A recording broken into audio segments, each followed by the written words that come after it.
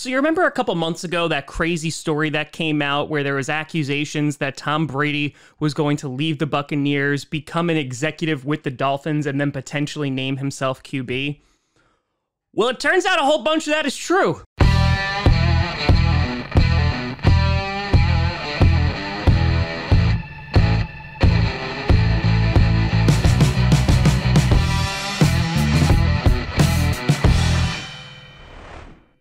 Grossi Posse Packer Nation. Welcome to another episode of Packcast, the podcast where you don't have to be Packers fan, but it sure does help. I'm your host, Tom. This is an insane story, Grossi. And breaking news. The NFL has just released a statement in which they have concluded a 6-month investigation into the Miami Dolphins, in which you had a former U.S. attorney and a whole bunch of lawyers look into the Dolphins and try to figure out two things. One, did the Dolphins intentionally tank during the 2019 season? This was based off of allegations from then head coach Brian Flores. And two, did they have illegal communications with players and or coaches?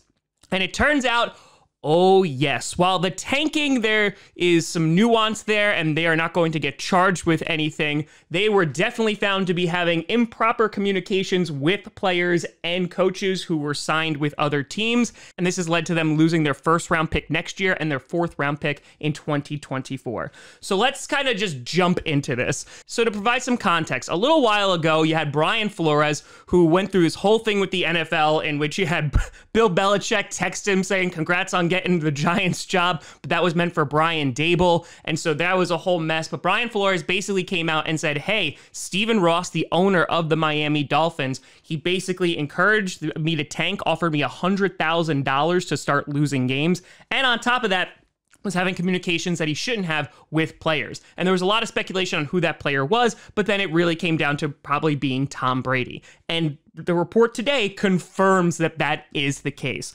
So what did the Dolphins actually do? Well, in August of 2019, they were caught talking to Tom Brady while he was still on the Patriots, and that is called tampering. They are not allowed to do that. You're not allowed to communicate with other players about them potentially coming and playing for you while they are still signed to a contract with another team. So that was strike one. Then they did it again with Tom Brady. This time it was during and after the 2021 season, in which they were talking to Brady and talking about him, one, not only being a limited partner with the Miami Dolphins, two, potentially being an executive with the Dolphins, and three, there was potential that he would even play for the Dolphins. So that insane story about him potentially leaving the Buccaneers, like retiring and then coming back and being an executive and then potentially playing for the Dolphins, turns out that that was pretty accurate, which is just one of the wildest stories I've ever heard.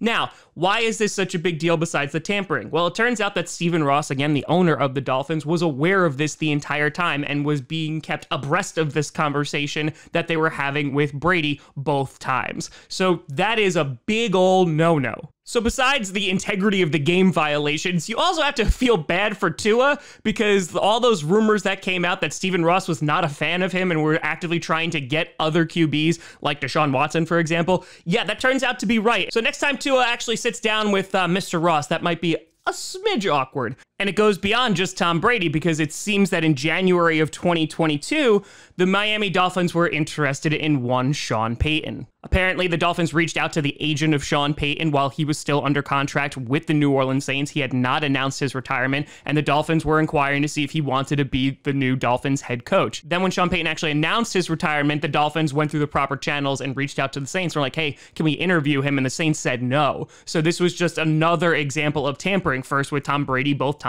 and now with Sean Payton. So the Dolphins basically got caught twice. But looking into the potential tanking, apparently what happened here was that Stephen Ross had made a bunch of comments saying that they should basically put the draft over their win-loss record. This was during the 2019 season. Brian Flores was concerned with these comments, so he wound up mentioning it to upper executives, and then apparently Mr. Ross stopped making those comments. However, there was a comment by Mr. Ross in the future, apparently where $100,000 was offered for them to start losing games. However, after talking to a bunch of people and trying to get the context, it was ruled that this wasn't a serious comment and he was quote unquote joking. So while there wasn't enough evidence to support the tanking, it still probably isn't great that an owner is even joking about that, because they should just be winning games and not trying to tank and get a better draft pick.